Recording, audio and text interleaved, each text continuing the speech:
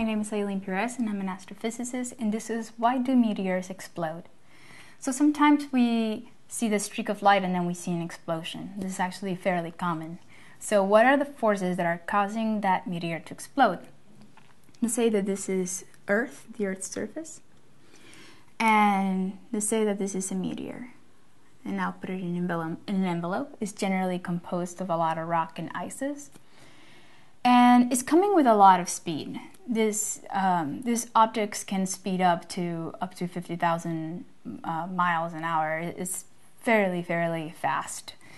So it's burning through the friction of the atmosphere. So all the molecules in the air are causing friction against the surface, and they're heating up the object.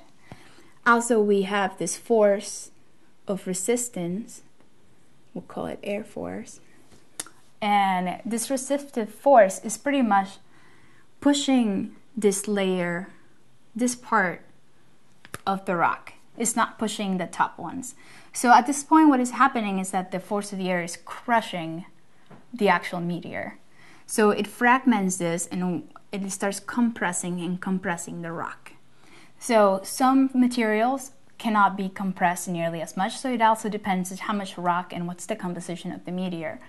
So if the force of the air, if the air resistance is way stronger than the actual compressive force of the meteor, is going to crush it to pieces, and this is going to explode. And this is when we see this. So it has to be with the resistant force of the atmosphere breaking the meteor into pieces and just collapsing the meteor entirely. And this is why they actually explode. My name is Eylene Pirez and I'm an astrophysicist, and this is why meteors explode.